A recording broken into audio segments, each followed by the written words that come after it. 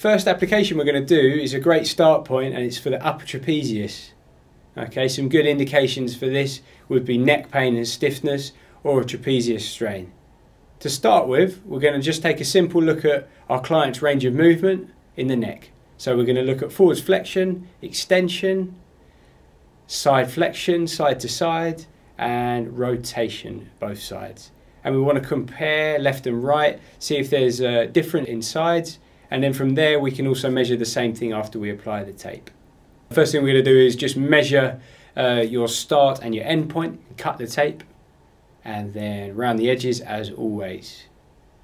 And then we're going to lay the base over the base of the neck, and then from there we're going to take the head into a maximal stretch as pain allows.